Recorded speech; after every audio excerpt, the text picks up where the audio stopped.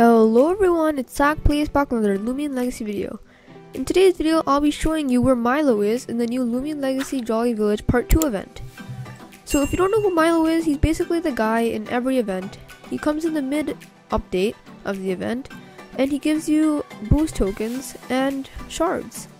So if you want to know where he is, go straight through there, come right through here, and he'll be right through these trees. Now, if you want to see what he has 100 Jolly Cookies for a boost token. You can get 3 of these, and 50 Jolly Cookies for a shard. You can get 10 of each.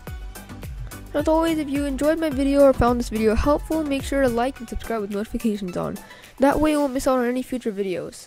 Goodbye, and keep being awesome.